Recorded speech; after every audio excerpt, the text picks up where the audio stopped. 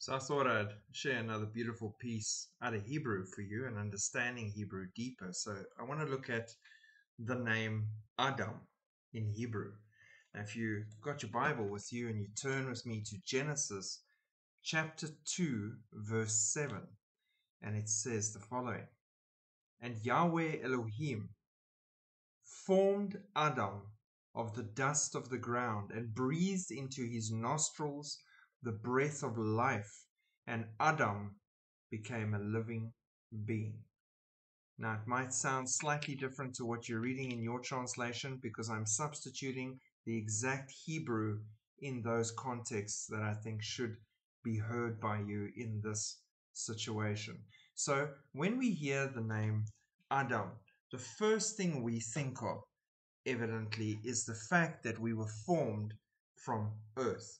And some sources in Hebrew culture and scholars will tell you red earth specifically, a ruddy earth, almost like a clay situation. And we can delve into that much deeper in another video and how that ties through to biology, which is really interesting. But in the initial sense of the word Adam, it is his name and it is him being formed from the dust of the earth.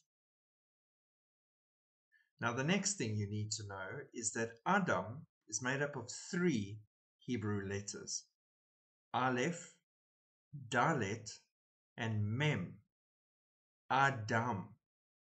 And it can also be translated quite simply as human. A human. Now comes some of the beautiful things that I want to show you with this word. Now you'll see here the Aleph is almost grayed away and turning invisible. There's a reason for that, because I want to show you, if you remove the Aleph here, you're left with another word, dam. And this word represents a completely different thing in Hebrew.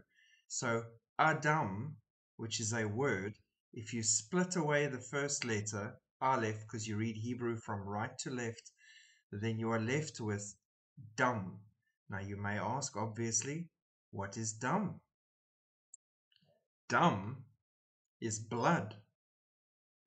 Adam, and take the Aleph out, you're left with dam. Dam is blood.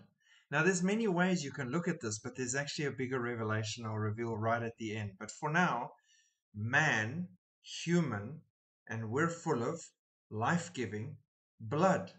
And blood is inside the name, dam. And then, as if that's not enough, speaking about blood, dam, you can have a letter value in Hebrew. Every single letter has a numerical value. Dalet has a numerical value of 4, and Mem has a numerical value of 40. So 44. Two fours, which is an emphasis of 4. And this is fitting because there are exactly 4 types of blood: A, B, AB, and O. So this is the name in English, Adam. This is ancient Hebrew, right to left, Adam. And again, they have a letter value here of 44, and Aleph is always 1. So altogether, 45. The number 45 in Hebrew, in the Bible, is associated with restoration, renewal, re-establishment of God's people. So the name Adam and 45 in its numerical value, restoration and renewal, considering the fall of sin for mankind and the fact that God would have to come and bring restoration and renewal to us to re-establish God's people. Even that is within the numerical value of the name Adam. Okay, so what I'm going to do now is I'm going to break this down to individual letters again. Coming back to Aleph. Aleph, generally and always in Hebrew and in ancient Hebrew and in the Word of God, represents God. Aleph. The numerical value is 1. Behold, we serve one God. Shema Yisrael, Adonai Eloheinu, Adonai Echad. 1. He is the first and he is the last. The first letter of the Hebrew alphabet and the last letter of the Hebrew alphabet. The Aleph, representative of a pictogram that looks like an ox for strength and power, dominion, authority. He represents God. Aleph. The Dalet represents a door and a path. Behold, I stand at the door and knock. If you open for me, I'll come in. God represents a door. He's opening a door, we can go in. He's knocking at that door. Dalet is a door, an entrance to a path.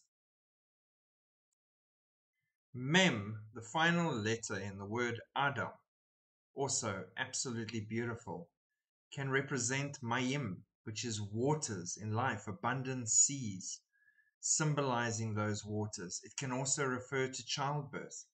So waters also represent mankind, increasing the waters.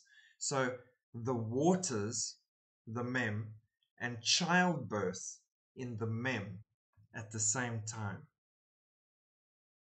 Mem also represents Messiah, Mashiach, Yeshua HaMashiach, Jesus the Messiah, the Mem in the name of Adam, pointing to Messiah, Mashiach. So it brings us full circle back to the name Adam, Hebrew word meaning red or man or red earth, human. The words for ground, Adamah, blood, dam, in the word by removing the aleph. Adam is the name of the first human being formed from the dust of the ground. The number 45 we've referred to and seen that it's associated with restoration, renewal, and re-establishment of God's people. Now, if you take this finally now, Aleph representing God has made a door in the clay, in the ground, through which Messiah will come and fix everything, restore, re-establish God's people, bring renewal and restoration. How will he do such a thing? Through his blood.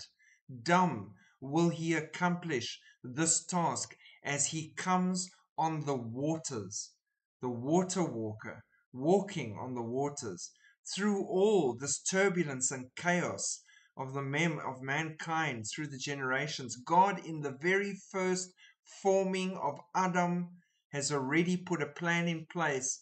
He made a door for Messiah to come and bring restoration, renewal, and re-establish God's people through his blood.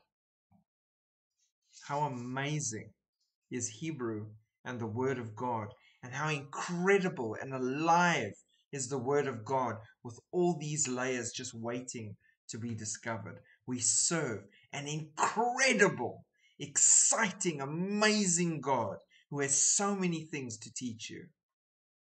I hope this excited you and gave you a deeper thirst to delve and dive into the Word of God, the source of all life. Shalom.